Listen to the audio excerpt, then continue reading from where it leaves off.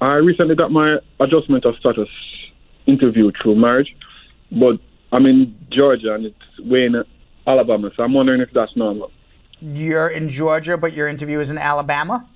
Yes. I don't know how close you are to Alabama. I think it's like 138 kilometers or something like that. Yeah, I mean, it's possible. It's possible that's the jurisdiction. I mean, I don't know, the geography of Alabama and Georgia and where you are, but it's possible. Go to that interview.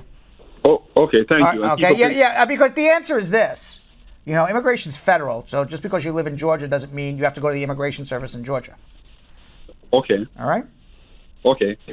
All right. Thank you, and keep up the good work. Thank you.